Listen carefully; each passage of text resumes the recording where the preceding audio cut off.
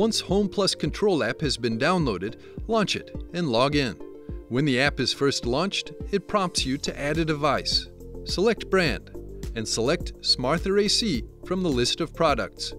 To start the configuration, the app asks to activate the Wi-Fi between smartphone and thermostat. To activate it, press and hold the button on the upper right-hand side of the thermostat until the letters AP appear. Confirm the Wi-Fi icon is flashing blue. Now select the correct Wi-Fi to use and, if necessary, enter the password. The app scans the network and shows the thermostat that has been found. Select it. Next, select which room the thermostat is in. You can use one already existing or create a new one. Rename the Smarther AC. That name will be recognized by the vocal assistant too.